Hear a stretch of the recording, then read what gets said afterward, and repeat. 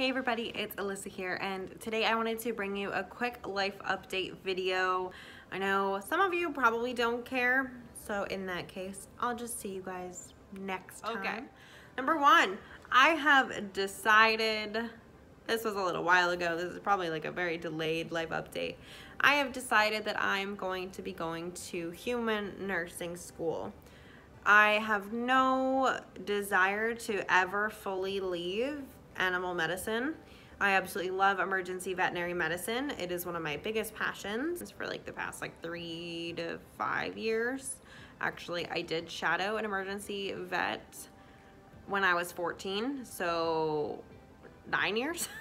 And it's funny because I actually work with him now. Anyways, I'm going back for human nursing sometime next year. I'm currently in the process of taking prerequisites. I am in my last 1 to 2 prerequisites depending on the schools that I want to apply to. I'm currently in a summer accelerated microbiome class, but I may or may not have to take chemistry, which chemistry is not my friend. That's a story for another day. But I'm looking forward to nursing school.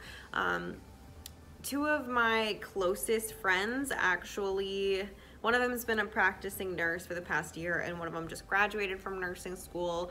And just seeing them, and I love the technical side of things, and that's why I love being an emergency vet nurse. Unfortunately, the money in veterinary medicine just isn't there. I have a lot of dreams and goals that I want to achieve, and going through my original degree, my first bachelor's degree, I wasn't really concerned about long term.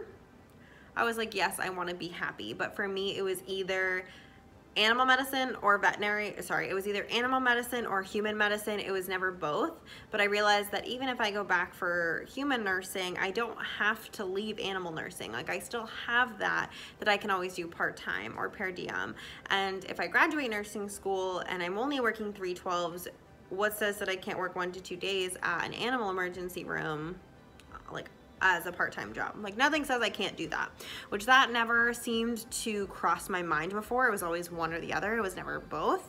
That was one of my biggest decisions, was that I don't have to actually leave animal medicine. Those of you that didn't know, because I don't think I've ever really addressed this on my channel, right out of high school, I was applying pre-nursing to all of my schools. Like, I wanted to be a nurse for people right out of high school, and I realized my passion for animals, and I kind of strayed away from that human side of things and went to animals, and now I'm going back. And they do have a lot of options whether I want to do, I'm kind of in the mindset right now that I kind of want to do, they have 2nd degree accelerated BSN programs that range anywhere from 12 to 24 months to get your bachelor's of science in nursing. There is also the option, if I wanted to take a cheaper route, on doing an associate's degree in nursing, an ADN, and then going for my bachelor's online later on. But unfortunately, those ADN programs are 18 to 24 months, and I could do less time and have a bachelor's. So I'm kind of in that middle phase of things right now. Taking my last few prerequisites. I will start applying, actually, like the next few weeks into August, I'll be applying, which is really exciting. Otherwise, this summer, I actually did take a step back from emergency veterinary medicine for personal reasons. So I was working full-time at an emergency 24-hour veterinary hospital. I took a step back to working per diem for the span of the summer, at least until the 2nd week of August. I took a position as head lifeguard at a town near mine that was closer, and they were offering me more money and better hours. And emergency veterinary medicine, if you have never worked in it, you do not know how mentally, emotionally, and physically exhausting that job is. And add on top of that COVID, add on top of that my ER is it's about an hour away from my house. So it's an hour there, working 9 hours without a break, mentally, emotionally, not leaving on time, so working 10 to 11 hours, and then having to drive an hour back home at 2 in the morning and doing it all again. It was too much.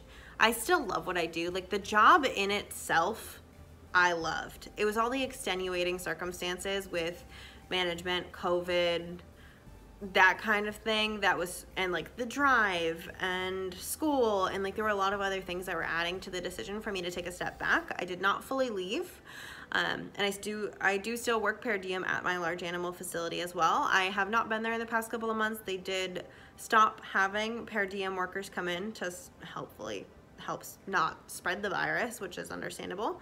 And I've been working head guard at this facility for the past month or so. I think we're like 5 weeks in. And I do have, I think, 3 or 4 weeks left. And then I will be going back part-time 2 to 3 days a week at my ER hospital for the time being.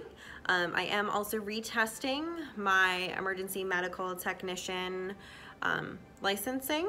I already passed my written EMT exam, and now I just have to pass my psychomotor or practical exam. Those were postponed because of COVID. For those of you that don't know, I was a certified and licensed EMT in the state of Massachusetts back 2016 to 2018, and at that point I was working with animals, and I didn't think I would ever need it, and I didn't want to recertify and pay for the state licensing and everything, so I didn't recertify.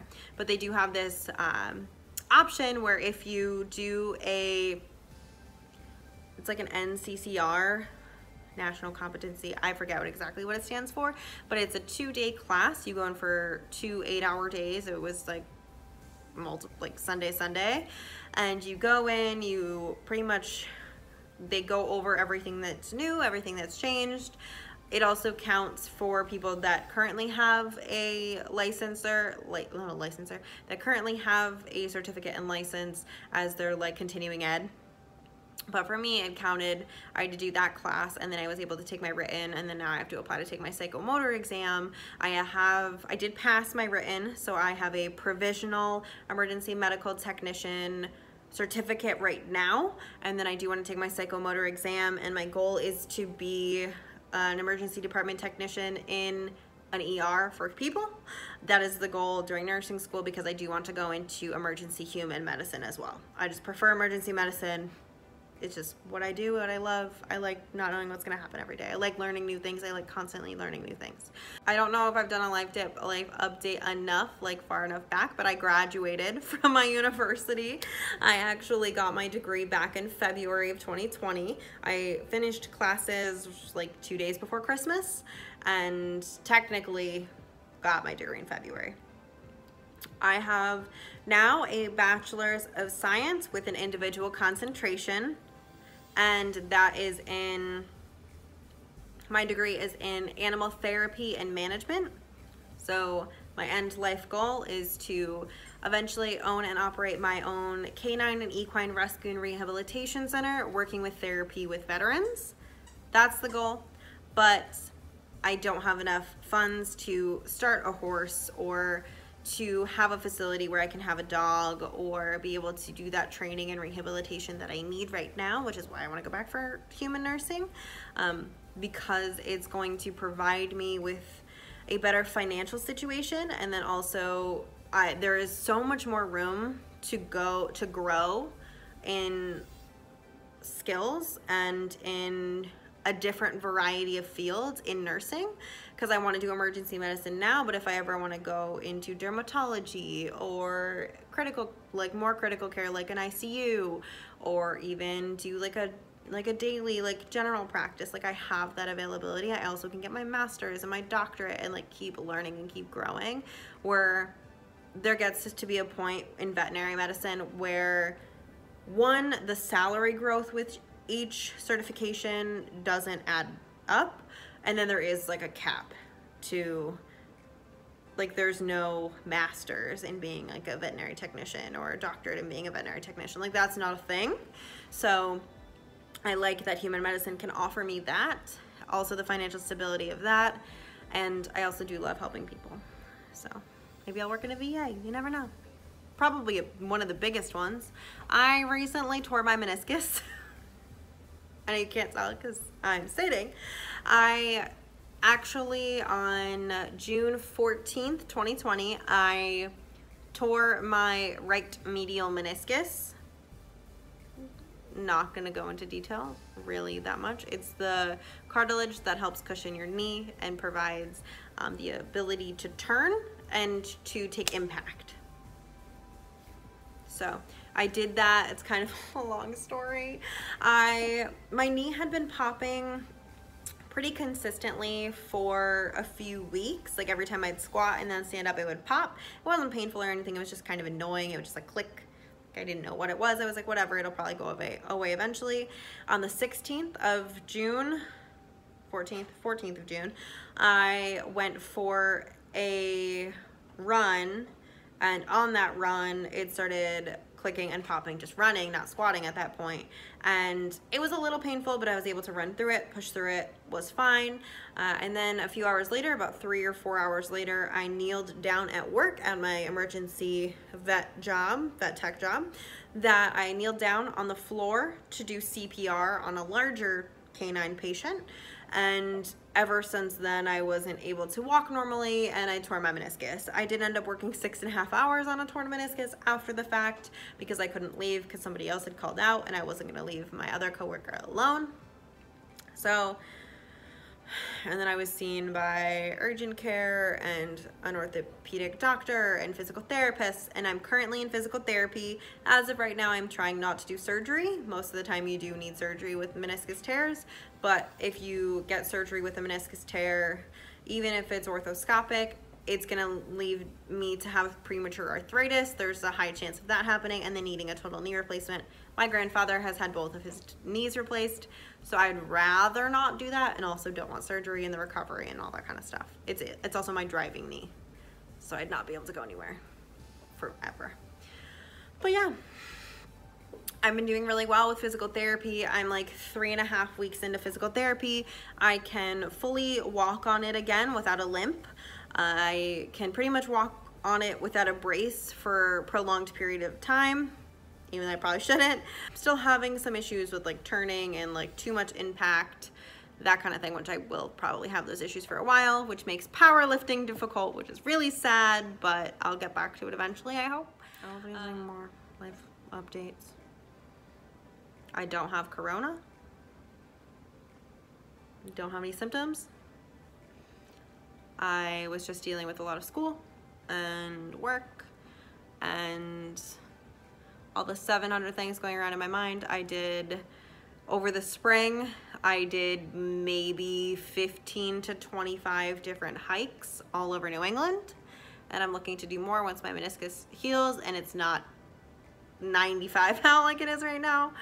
I had an amazing time doing that. I was very sad that the gyms were closed, but I made the best of it and went to the beach a couple times and went on a lot of hikes, a lot of bike rides, a lot of runs, made the best out of it. We're gonna get through this. We got this. Everybody just please wear a mask. Just be nice to each other. Just don't be an asshole. Like, there's no need. Don't hug each other, but like give air hugs. But yeah, so be nice to your veterinary professionals, please. I worked for most of COVID before everything was opening up, and it was pure chaos and hell. And people were yelling at us and berating at us all the time. Just everybody just take a deep breath. We're gonna get through this together. It's gonna be okay. But yeah.